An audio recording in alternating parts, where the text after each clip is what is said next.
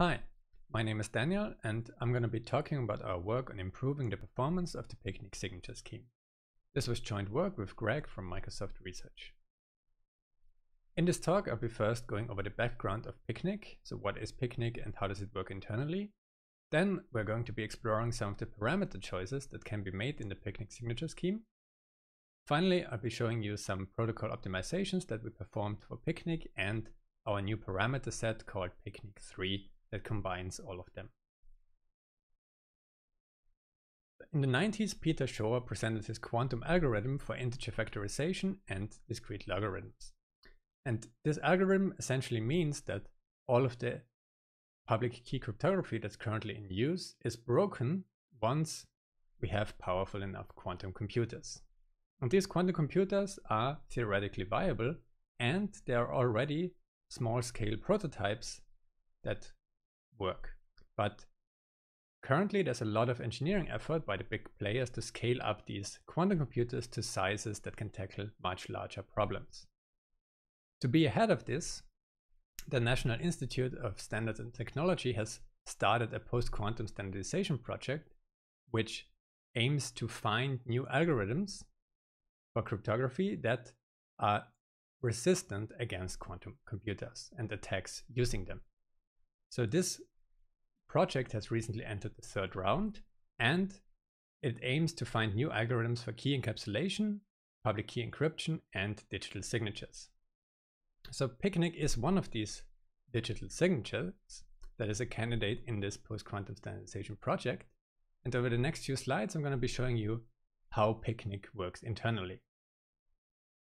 At the beginning, we have to talk about multi-party computation briefly. So multi-party computation allows a set of n players to compute a shared function on some secret inputs and arrive at a common output. And importantly, the individual players in this MPC learn nothing about the inputs of any other player, and they learn nothing about any intermediate values in the computation of this function. And if you choose the correct MPC system, even if n-1, so all but one players, collude with each other and share the information, they cannot learn anything about the real values. From these MPC protocols, you can actually build zero-knowledge proofs, and that is a very nice idea that is called MPC in the head. And it transforms a semi-honest MPC protocol into a zero-knowledge proof of knowledge. And the general idea behind this MPC in the head approach is as follows. You have an MPC protocol with n players and this n-1 privacy, so that even n-1 parties working together cannot leak anything. And the prover in our zero-knowledge proof simulates the execution of the function he wants to prove in this MPC. And by that, we mean that the prover works as every single party and commits to the state of each party during the execution of this MPC protocol. The verifier then can ask the prover to open all but one chosen party. And since we have this privacy property, he cannot learn anything from these n-1 opened parties. But he can still verify that these n-1 opened parties are consistent with each other, so that he gains some assurance that the function was actually executed correctly. And this can be repeated again and again until the verifier gains enough assurance that he can accept this proof. From this interactive zero-knowledge proof, we can build a non-interactive variant, and we can do that by the means of the Fiat-Shamir transformation, which is a decades-old standard technique, where the prover, instead of getting the challenge from the verifier, actually computes the challenge himself. But since the challenge needs to be random and unpredictable, the prover has to set the challenge to the output of a random oracle under his first message.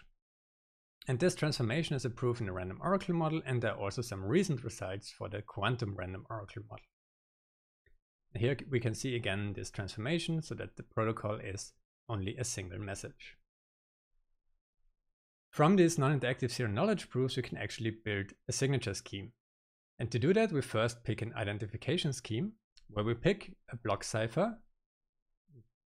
In our case, we need it to be a one-way function, and we publish a public key a single plaintext ciphertext pair, where the plaintext is evaluated under the secret key and gives the ciphertext, and this plaintext and ciphertext are put in the public key. Then to identify, we execute a zero-knowledge proof of knowledge for this secret key. To build a signature scheme from this identification scheme, we make it non-interactive via the Fiat-Shamir transformation, but we also include the message in the challenge generation of this non-interactive zero-knowledge proof of knowledge. And this is a technique that's already used in existing schemes, for example, the Schnorr signature. The concrete instantiation of Picnic are as follows. So there, in the first round of the NIST post-quantum competition, there was this Picnic 1 variant where we have LowMC as our one-way function, our block cipher. And LowMC is a block cipher that is especially suited for execution in MPC protocols. It has a very low amount of AND gates, and these AND gates contribute most of the communication during this execution. The MPC protocol was a 2-3 circuit decomposition, which means that we have 3 players, and it has this property of 2 privacy, so that 2 working together cannot learn anything. And the hash function was shake. And in Picnic 2, which was an addition in the second round of the NIST post-quantum competition, we again have LowMC and shake as our building blocks, but the MPC system was replaced with KKW, which is an MPC protocol with a pre-processing phase. So this pre-processing phase is run before the actual execution of the MPC protocol and produces some correlated randomness. And this correlated randomness is then used in the online phase. And these 2 instances of Picnic have very different performance characteristics. So as you can see, Picnic 1 has very fast signing and verification times at around 1 millisecond, but the signature size is around 30 kilobytes. When using Picnic 2, the signing and verification times are much higher, but the signature size is lower at around 12 kilobytes. So we are interested in improving these trade-offs, and therefore we're going to be exploring this KKW proof system used in Picnic 2 further. So this KKW proof system has a few important parameters: the number of MPC parties that are used in the protocol, the number of parallel repetitions, and then the number of online phases that are opened to the prover, to the verifier. And using all of these 3 parameters gives you exact formulas for the security. So we of course want to have, for example, 128-bit security, and we can also calculate the resulting signature size from these parameters, but the concrete speed is a bit harder to predict. You can use implementation techniques such as packing n parties into one CPU register to gain a lot of speed up.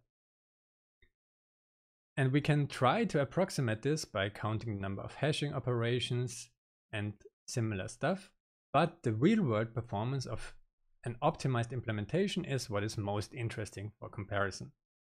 And so what we did first in our work is implement a lot of different parameters and looked at the trade-offs in terms of signing and verification speeds. And we looked at the optimized implementation so that we can really compare these numbers. And as we can see here, the first row gives the current parameters of Picnic 2.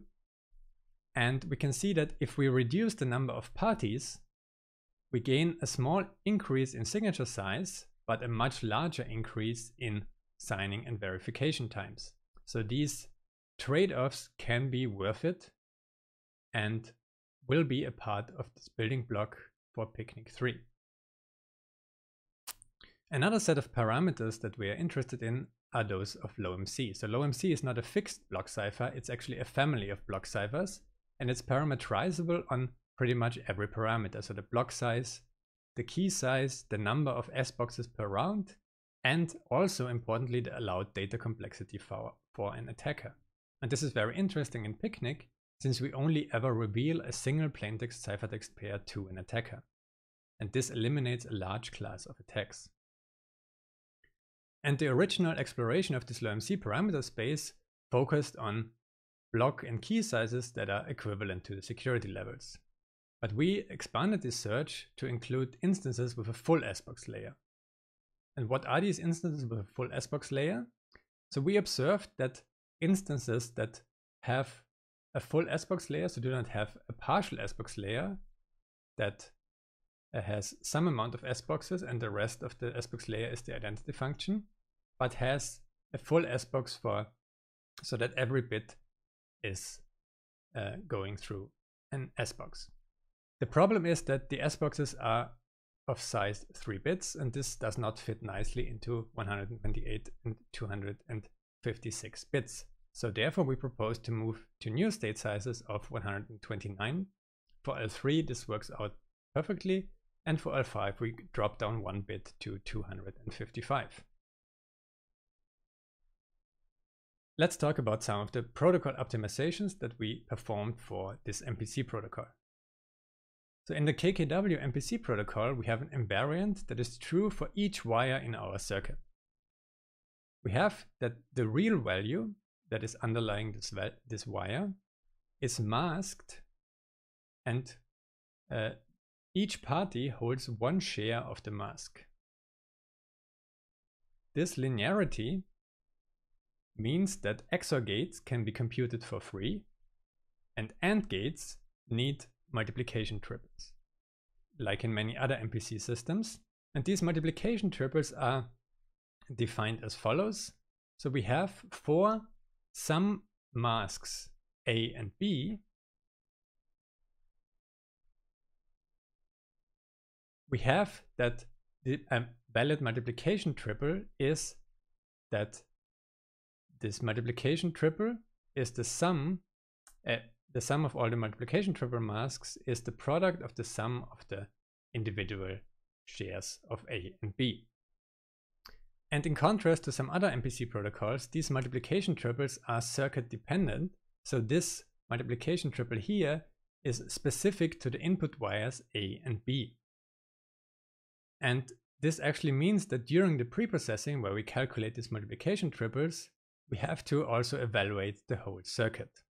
And this is where also a large part of the cost comes in.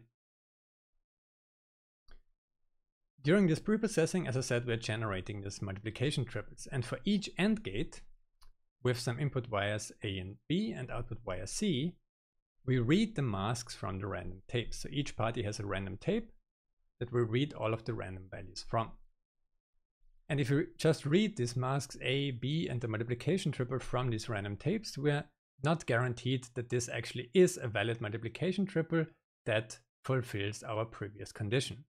So what we do during this preprocessing is we calculate the error in this multiplication triple, and then we fix the last party's random tape so that this error is fixed and the multiplication triple is a valid triple for these masks.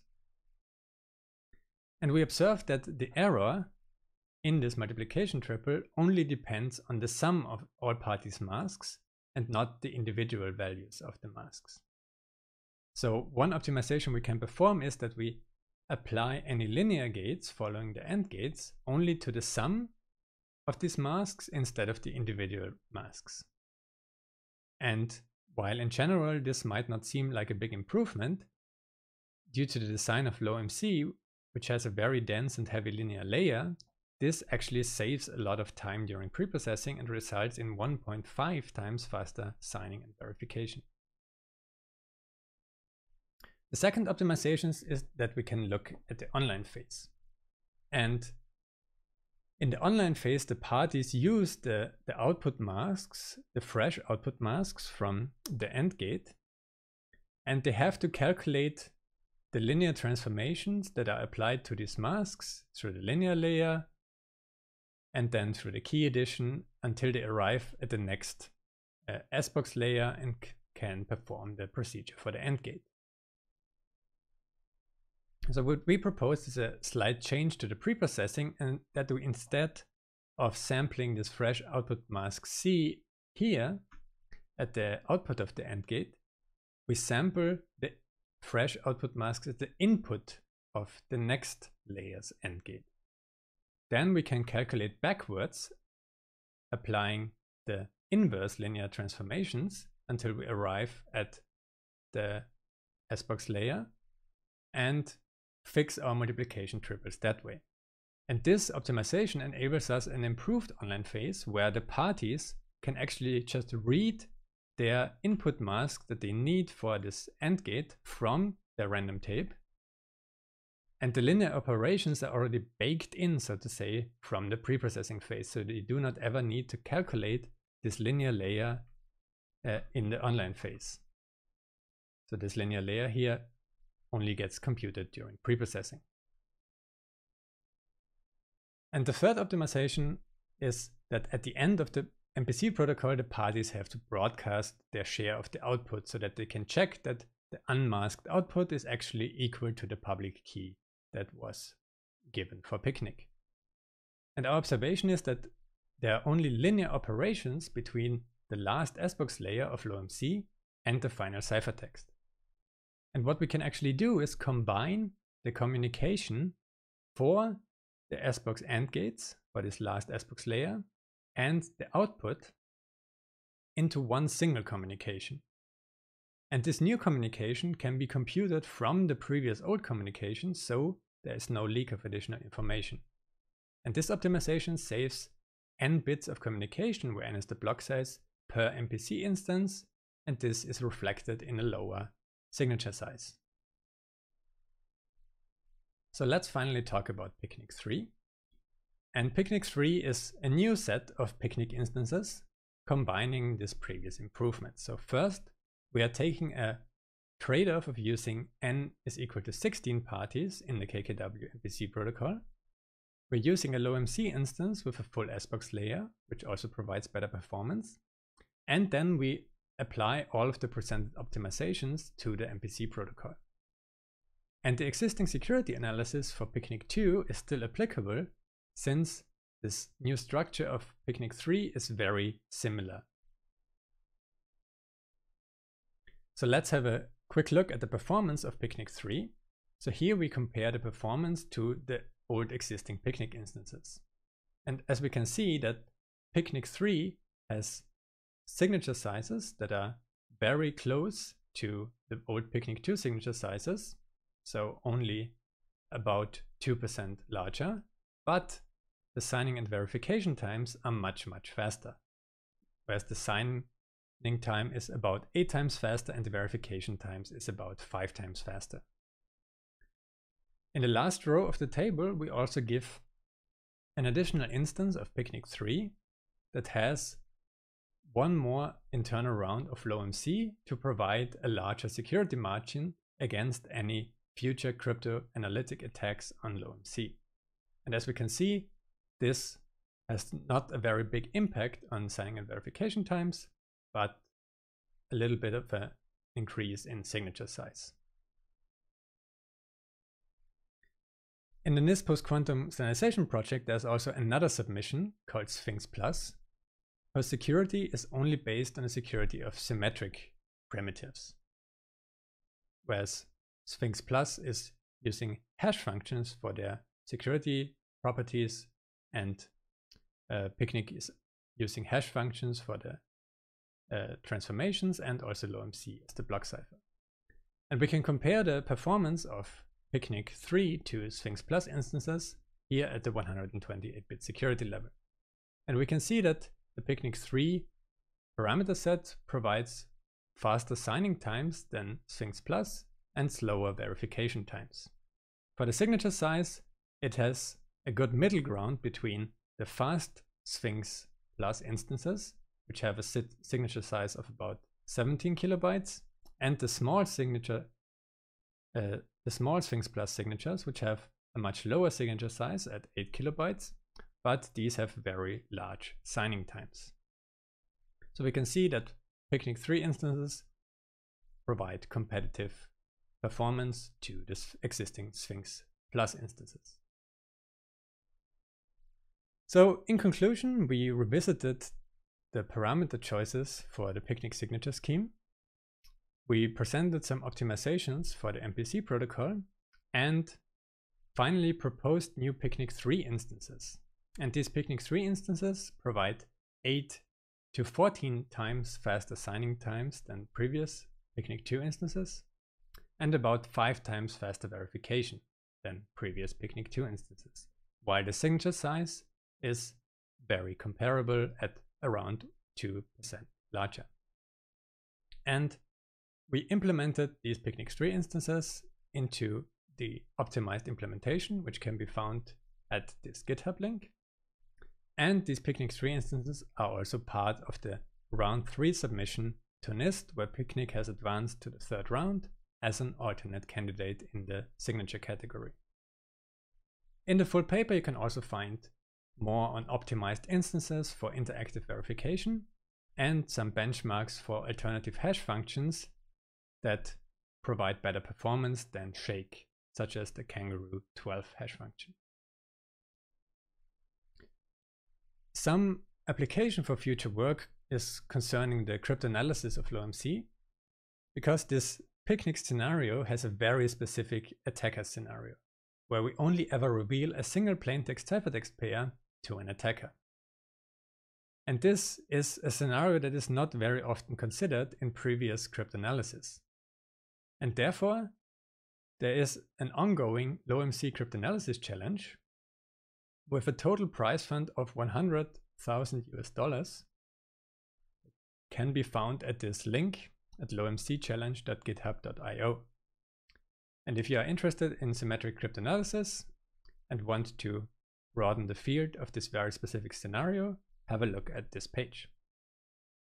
Another area for future work of Picnic is an optimized implementation for embedded platforms, where in this work we only focused on x86 targets, and also our optimized implementation is optimized for this. On these embedded platforms, we also have to consider resource constraints, that we have lower memory and maybe also even lower flash storage. And this is a concern that has to be addressed in implementations, especially with complex implementations such as the MPC simulation in Picnic 3. So this is another area where future work can focus on. And with that, I will end my presentation here, and I hope to have brought you this topic of this new optimizations to Picnic 3, to Picnic and the new Picnic 3 instances a little bit closer. Thank you and goodbye.